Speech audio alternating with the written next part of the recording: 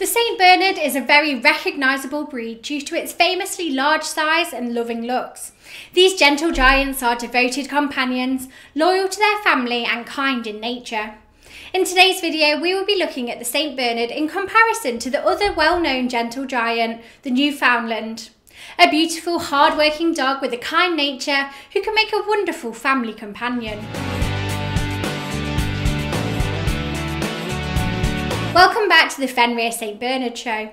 It's great to have you here, and if you're new, my name is Rachel and I'm the co-founder here at FenrirCanineLeaders.com. This channel is here to help you raise wonderful pups of your own and to become perfect puppy parents to offer your dog a wonderful, healthy and fulfilled life. So to make sure that you never miss a future video about our four-legged best friends, hit the subscribe button and turn on the notification bell. So let's jump straight into today's video and find out which of these pups could be the best one for you. The St. Bernard and the Newfoundland have very different histories and origins. There is actually a lot of myth and legend surrounding the St. Bernard's history, but it is believed that these large dogs originated in Switzerland and were used in the Alps as search and rescue dogs. Traditionally, St. Bernards were thought to have originated in a monastery hospice in the Swiss Alps in the 11th century, but the breed's first verifiable appearance at the monastery, or anywhere else for that matter, was around 600 years later.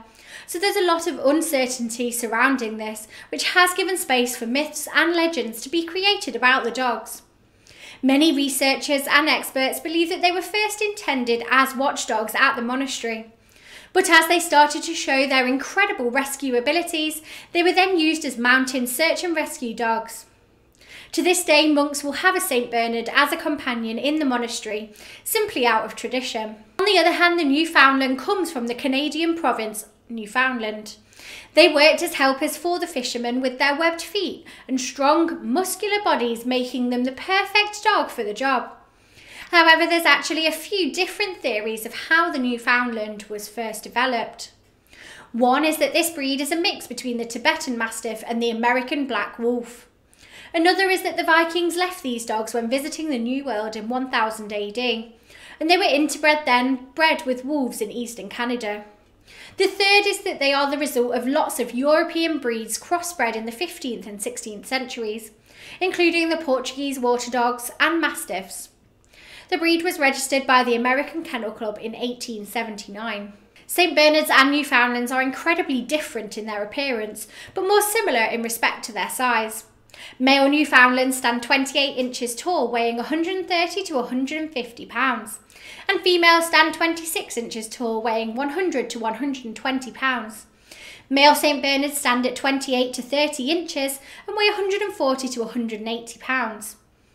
The Saint's coat can be found as two different variations, short-haired and long-haired. The short-haired coat is smooth but very dense and is slightly bushy on the thighs, with a long-haired tail that becomes shorter towards the end. Then the long-haired coat has a slight wave to it, and the forelegs have feathering while the thighs and tail are very bushy. St. Bernards can be a variety of shades of red with white or white with red, and patches and markings on the dog can differ between individuals. The signature dark markings on a saint's head and ears resembling a mask are extremely desirable to many saint lovers. You should brush your St. Bernard a few times each week in order to remove loose hair and keep their coats looking healthy. Now the Newfoundland's coat is very different, especially in colour. There can be many different colours, but the main ones include solid black, brown, grey and Landseer, which is a white coat with black markings.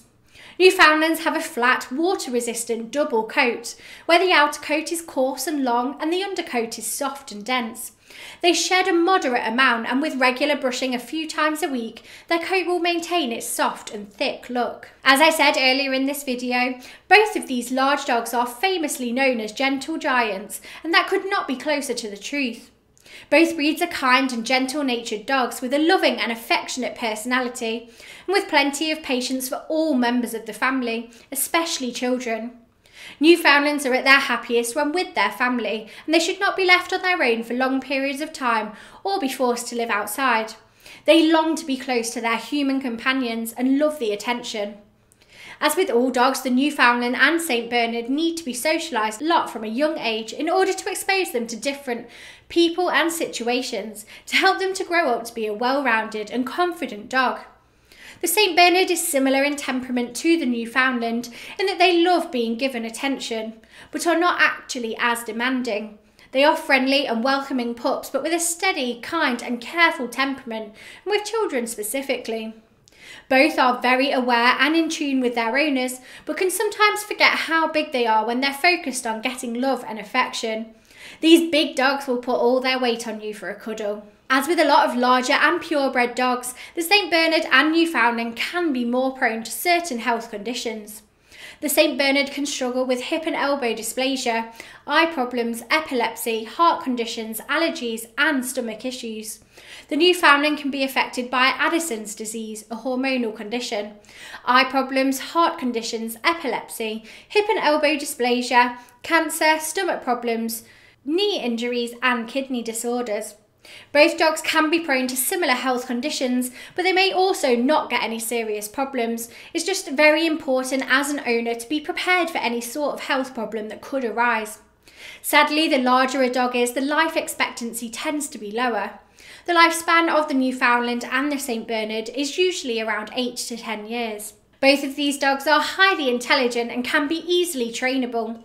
However, due to the St. Bernard's sometimes stubborn side, training needs to be extremely consistent and you'll need plenty of patience when training them. As both of these breeds are very large dogs, you should start training them from puppyhood, otherwise you may face issues with controlling them when they are much bigger and stronger. They are very eager to please their human companions, so lots of praise and treats will keep these dogs engaged with training. So I really hope that you enjoyed today's video and that you find it helpful. If you did, please hit that like button, and to make sure that you never miss a future video about our four-legged best friends, hit the subscribe button and turn on the notification bell. I can't wait to speak to you all again soon on the Fenrir St. Bernard Show.